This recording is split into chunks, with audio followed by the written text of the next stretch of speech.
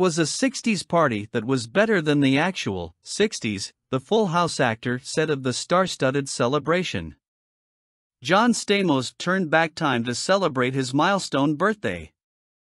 The Full House actor, who turned 60 last month, shared some photos from his 1960s-themed birthday party on Instagram Friday. The festivities, according to the actor, were better than the actual decade. At the celebration held at the Canyon Agora Hills in Agora Hills, California, John was joined by his wife, Caitlin McHugh Stamos, and his son, William Billy Stamos, 5.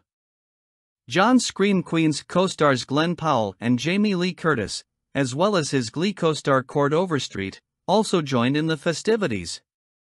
The group even posed for a photo with the birthday boy in their 60s-inspired outfits. At the extravagant celebration, John, dressed in a very colorful 60s ensemble, danced the night away to a Beatles tribute band and some music from the Beach Boys. He even took the stage himself at one point, standing on stage with a colorful guitar and mic in hand alongside his wife, who also sported a 60s-inspired outfit, and his young son. The actor expressed his joy with a heartfelt speech, a source tells People. "This is my final birthday celebration. It's not about age, but because my life is so fulfilling that each day feels like a birthday," Stamos told partygoers, per The Insider. "It's heartwarming that people want to celebrate me, but let's wait till my 70th if it's really necessary." During the touching speech, he also recounted going home alone from his 50th birthday, the source said. John's wife and sisters also gave speeches, as did his Full House co-star Dave Coulier and Jeff Ross, according to The Insider. Alongside one of his Instagram carousels documenting the evening, John thanked Caitlin for being his party planner. "I thank my beautiful wife who knows how to throw a party." The actor went on to thank all of the performers, as well as Curtis, Powell, and all my friends, family, and party crashers. "It was a 60s party that was better than the actual 60s, he concluded the post. In another carousel from the fun-filled evening, John shared photos and videos of his groovy birthday cake from Susie Cake's Bakery, which his son took a bite of before he could blow out the candles. The bakery also provided the bash with some colorful, flour-covered cupcakes. "We officially celebrated my 60th this past weekend." John captioned the second post. "It was a night to remember, surrounded by the people I love the most. I'm truly blessed."